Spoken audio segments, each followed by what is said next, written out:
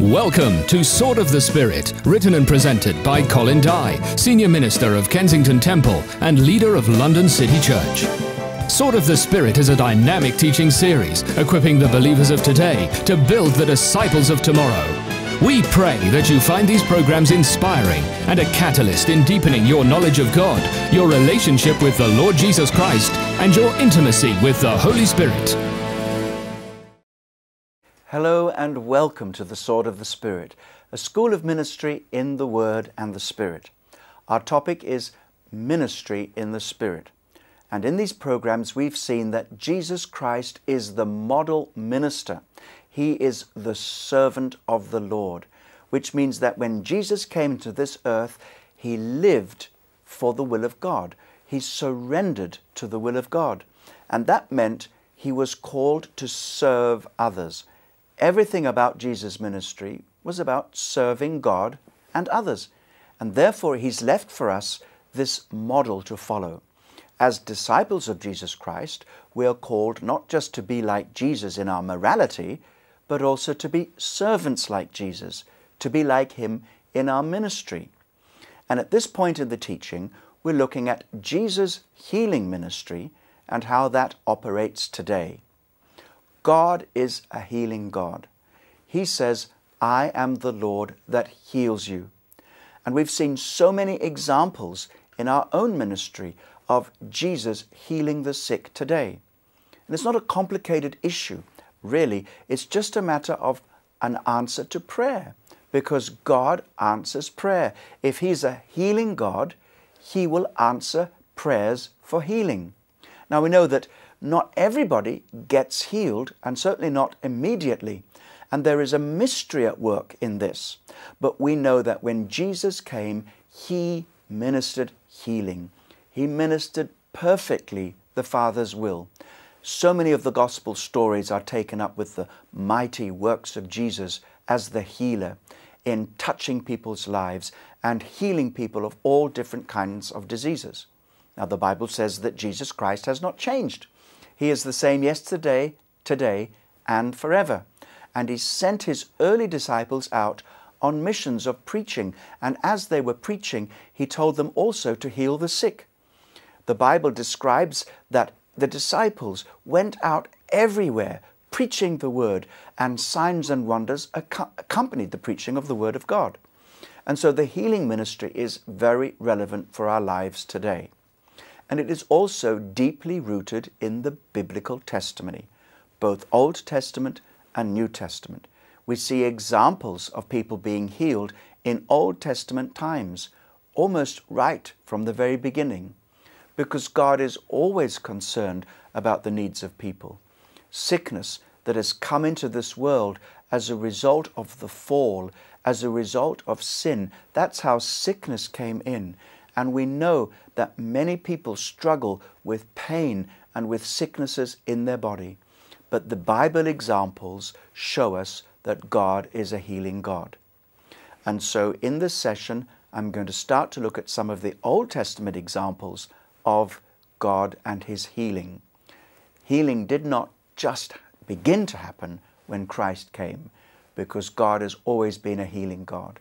But when Jesus was sent into this world, he became a wonderful expression of God's healing power. Jesus is today still the healer of broken bodies and the healer of broken hearts. So as we watch and listen today, I pray that God will give you insight into the healing power of God, and that God will give you encouragement to pray to him in the name of Jesus and to find healing for your body and healing for your heart. We know that not all healing is physical, that there's a lot of need in our hearts for emotional healing. But whether it's a physical need or emotional need, God is able to heal you today. So God bless you as you watch and listen to this teaching in today's session. Something else I want you to notice, there several months must have passed before there was some convincing proof that a healing had taken place. The miracle may have been instant, but there had been several months before there was any evidence of that healing. Now this goes to show us that that not all healings will immediately demonstrate evidence. And there's a faith element here that we cannot ignore. But of course, this must have been, faith must have played a part in all of this, as Abraham is used by God. Okay, let's go to the next example. Numbers chapter 12, and the full text here is verses 1 to 16. Here we have the story of Miriam's healing from leprosy. Now, if you remember the story, the text is there before you. Miriam and Aaron spoke against Moses because of the Ethiopian woman whom he had married, for he had married an Ethiopian woman. So they said, has the Lord indeed spoken only through Moses? Has he not spoken through us also? And the Lord heard it. Be very careful before you start grumbling against those who are set in leadership and anointed leaders amongst the body of Christ. Be very careful. And this murmuring was heard by the Lord, and it says now, verse 3, the man, Moses, was very humble, more than all the men who were on the face of the earth. Suddenly the Lord said to Moses, Aaron, and Miriam, come out, you three, to the tabernacle of meeting. So the three came out. Then the Lord came down in the pillar of cloud and stood in the door of the tabernacle and called Aaron and Miriam, now hear my words. If there is a prophet among you, I, the Lord, make myself known to him in a vision. I speak to him in a dream. Not so with my servant Moses. He is faithful in all my house. I speak with him face to face, even plainly, and not in dark sayings. And he sees the form of the Lord. Why then were you not afraid to speak against my servant Moses? So the anger of the Lord was aroused against them, and he departed. And when the cloud departed from above the tabernacle, suddenly Miriam became leprous, as white as snow. And Aaron turned to Miriam, and there she was, a leper. Now, of course, Moses interceded for Miriam to be healed. And God said, yes, but send her out of the camp for 7 days. That's the condition for her healing. Now, Miriam's healing from leprosy demonstrates some of the points that I was making from the earlier passage. Moses is a prophet. He ministers the healing. He does it by intercession. Moses' sickness was sent by God as a punishment. Let me again stress this. When I say it's sent by God, I am not saying this sickness came from God. God, his nature is to heal. Sickness doesn't come from a good God. Hello. You must understand that. In Acts 10:38, God anointed Jesus of Nazareth with the Holy Spirit and power, and he went about healing all those who were oppressed by God. Is that what it says? Is that what it says? Is God the oppressor? No. Healing all those who were oppressed by the devil. The devil is the oppressor. God is the healer. The devil is the troublemaker. God is the good God. Okay? Nothing evil resides in his nature. Sickness doesn't come from God.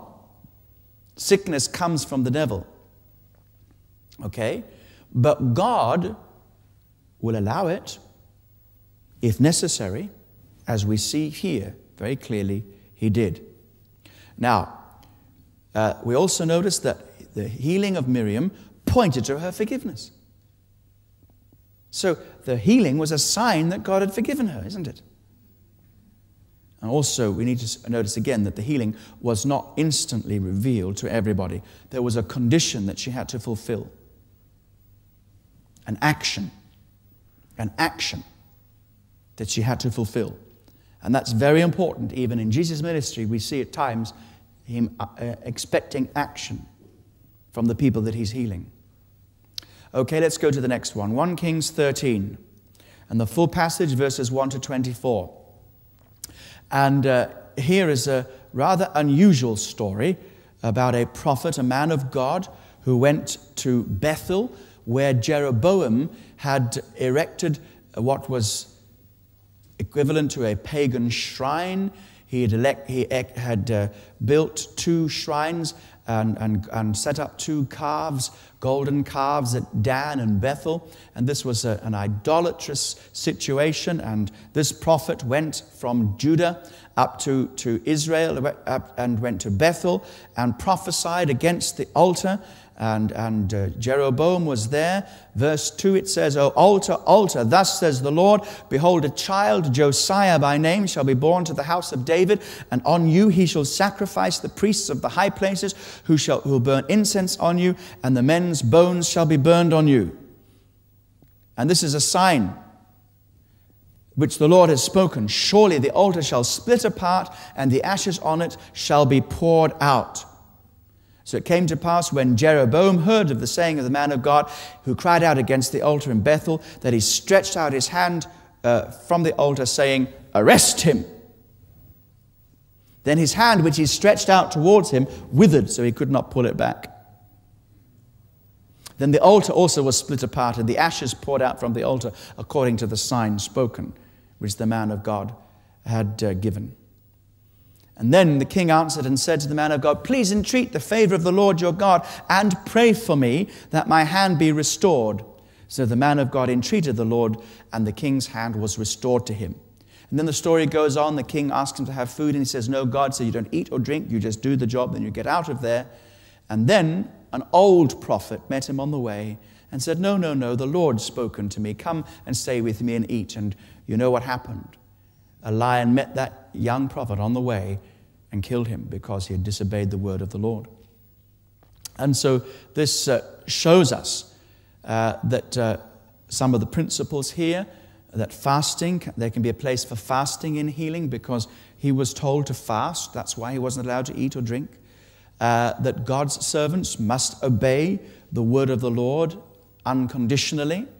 The death of the prophet, don't want to alarm you, but it does show us the seriousness that God expects us to take his word, with seriousness with which he expects us to take his word. We must never think we can treat the Spirit's promptings lightly. Okay, the next passage, 1 Kings 17. The full passage, verses 8 to 24. Here we have the son of the widow woman. Do you remember in 1 Kings 17 where the widow from Zarephath is supernaturally commanded to feed the prophet, and she was just going to have one last meal for her and her boy, and then they were going to die? Well, the Lord intervened through the prophet, and something miraculous was provided for that family. But there came a day when the boy died, and she blamed Elijah. She said, you know, if you come to judge us, this is terrible. And then the prophet took the boy's body, carried it to his bed, and then he cried out to the Lord in intercession. Now just think about this. There is no record of any resurrection taking place before this time. No record at all. And so the woman, the way she went for Elijah, showed that she had faith that something that had never happened before was going to happen. Don't be limited in your thinking, in your ministry. You may never have been used in this way before, but there's always a first time. You may have no precedent for what's about to happen, but it's going to happen. In some of the miracles that we are seeing, these teeth miracles, and there's been a lot of precedent in these miracles, and in different places, revival places, in the Philippines, in Argentina, and now it's in Brazil, and many places like that. Now it's touching many other nations as well. But there was a time when I think people had never heard of this before. And just because we haven't heard of it before doesn't mean to say God isn't going to do it. Okay, it didn't stop Elijah praying. Now, then we also learn again how the place of intercession in healing. And he's in verse 21, he stretched himself out on the child 3 times and cried out to the Lord and said, "O Lord, my God, I pray, let this child's soul come back to him." There's a physical action involved. We don't know why he did that. It's just something that he felt, presumably, he needed to do. We would say he was being led by the Holy Spirit. There's no technique about raising somebody from the dead. You better listen to the voice of the Spirit. And then he interceded. And the sense here is it's strong intercession. And the feeling you get is this, again, is he had to pray for some time. He had to pray repeatedly. And then it says, the Lord heard the voice of Elijah, and the soul of the child came back to him, and he revived. And Elijah took the child, brought him down from the upper room into the house, and gave him to his mother, and said to her, "See, your son lives." Verse 24, a very important verse. Mark it down. Then the woman said to Elijah, "Now by this I know that you are a man of God, and that the word of the Lord in your mouth is the truth." Here we have the basis of the signs and wonders ministry. That signs and wonders and miracles are there to confirm the word of the Lord. And that when we preach the gospel, God will confirm his word with signs and wonders following. Can you see this is part of the prophetic process? It's part of the prophetic ministry. Okay, now 2 Kings chapter 4, verses 8 to 37. There is the full passage. And we know that Elisha has inherited a double portion of Elijah's spirit. And we see their ministry is very, very similar. And in 2 Kings 4, verses 8 to 37, we have 2 episodes of healing. Here we have a woman who is very hospitable, and she looks after Elisha. And Elisha suggests that he can speak to the king on her behalf. He can do her a favor. And she says, "I'm not interested in that. I don't want any material reward." But Elisha discovers that the lady's barren and they want a child. And so a miracle takes place.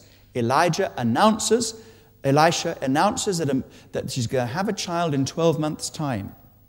Now, there would have been a delayed appreciation of this. Woman would have had no evidence of any conception taking place until a few months had transpired, and then, of course, no evidence that there was a son to be born until the child arrived. And so we have to grasp that at times there's a delay in the process of a miracle. There has to be a working of this miracle, and we have to grasp that. And to think that everything has to be instantaneous and complete and fully formed is ridiculous. This is a fantasy world. The more I move in the miraculous, the more I realize this point. There are no fantasies with God. A fantasy miracle would be something along the lines of the prophet saying, "Well, here you are, you're going to have a baby," and out it pops. You know. God worked through the natural processes. As miraculous as this was, it was still something that worked in some way. And we have to grasp the working of a miracle. Okay, now, the woman gave birth to a boy, and later that boy died. But her faith in Elisha and his prophetic mantle remained absolute. He'd obtained the son for her, and surely he could restore her. So Elisha now does something strange. He gives Gehazi, his servant, his staff, and sends him to restore the son's life. And the staff, again, here is the symbol of Elisha's prophetic authority. And Gehazi stretches this staff over the corpse of this young boy. And when nothing happened, then Elisha has to go and pray personally, and then it happens. Another remarkable miracle. 2 Kings 5, verses 1 to 27.